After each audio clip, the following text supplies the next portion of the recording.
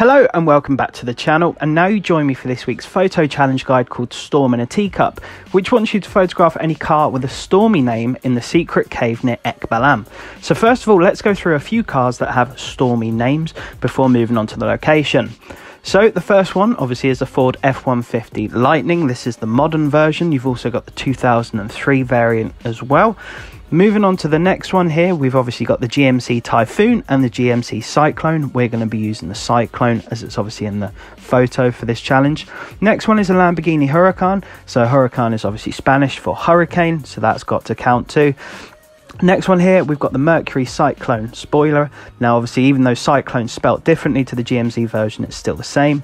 The Pagani Zonda, so Zonda is a Argentinian word for wind or high winds, I think, and the VW Scirocco, which is also another word for high winds. So there's just a few. Now hopefully most of those should work. There may be a couple that I've missed as well. Please feel free to comment down below any that I've missed that you've used if it works, but most of these should work. Anyway, the one that I'm going with, like I said, is the GMC Cyclone.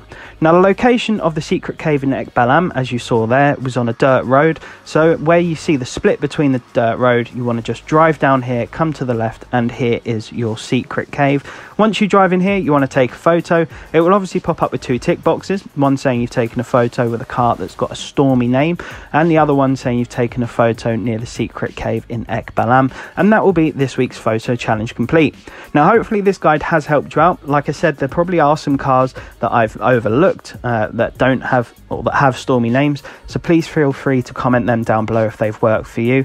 It'd be really good to obviously help others who may not have any of the cars listed in this video, but I tried to list as many as possible to cater for those of you who may not have this GMC, for example.